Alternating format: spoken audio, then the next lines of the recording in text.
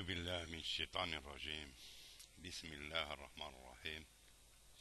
أما بعد، إخواني الكرام، السلام عليكم ورحمة الله تعالى وبركاته. أهلا وسهلا ومرحبا بكم في كل مكان.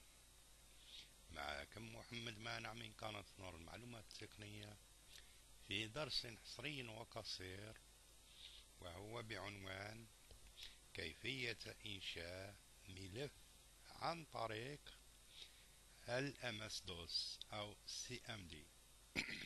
عفوا، يعني كثير منا نعرف إنشاء ملف مثلا على سطح المكتب عن طريق مثلا نأتي إلى سطح المكتب في فراغ ونضغط بزر الفأرة الأيمن هكذا، وننزل إلى نيو هنا ونختار مثلا من هنا نيو ماب لإنشاء ملف، أو نختار مثلا هذا الخيار الأسفل عفوا،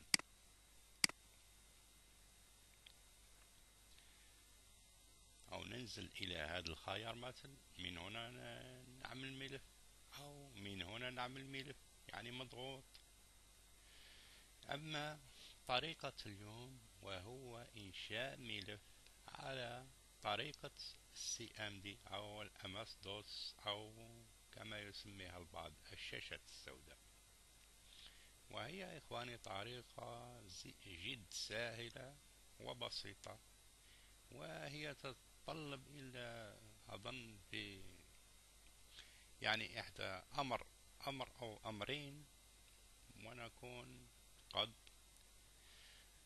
يعني انتهينا من استعمال ملف عن طريق الدوس. ودون إطالة فلنذهب إلى الشرح. أولا وقبل كل شيء نأتي إلى CMD هكذا، عفوا لا كونت ابدأ. هنا نكتب مثل CMD هكذا، ها هي في الأعلى ظهرت هنا. إذا أردت نضغط عليها من هنا هكذا خرجت معي CMD، أو الطريقة السريعة وهي موجودة على كل إصدارات الويندوز، وهي طريقة يعني من لوحة المفاتيح نضغط على إشعار الويندوز ومع حرف R هكذا. ها هي ظهرت معي هنا رون وعليها CMD، نضغط OK هكذا تأتي معي CMD بطريقة سهلة وسهلة جدا. هذه هي الآن CMD أو الشاشة السوداء. ما لي الآن هنا نأتي إلى هنا ونكتب CD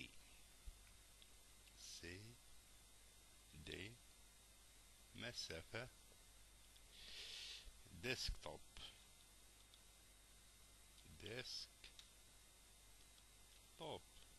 هكذا CD ديسكتوب. هذه كلمة يعني كاين فاصلة يعني مسافة بينهم. CD ديسكتوب نضغط انتر هكذا. الآن أنا من قبل كنت هنا على خيار C، أما الآن فأني انتقلت إلى ديسكتوب.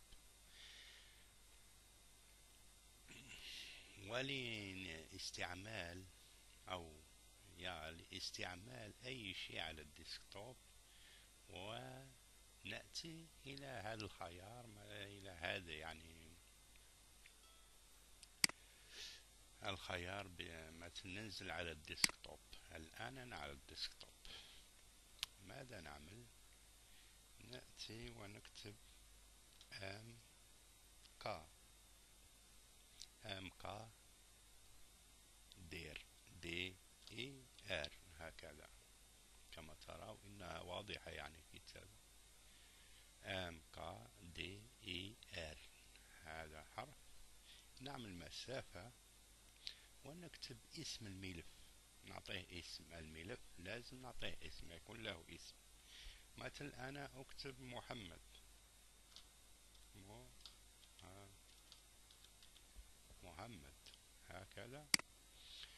هكذا على سطح المكتب كما تنظرون. الملفات معي هنا، وليس عندي ملف باسم محمد.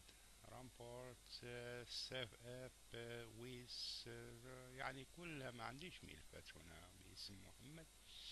لكن الآن لما نضغط على انتر فهو الملف ينزل على سطح المكتب، وشاهدوا معي، ها هو نزل الملف باسم محمد على سطح المكتب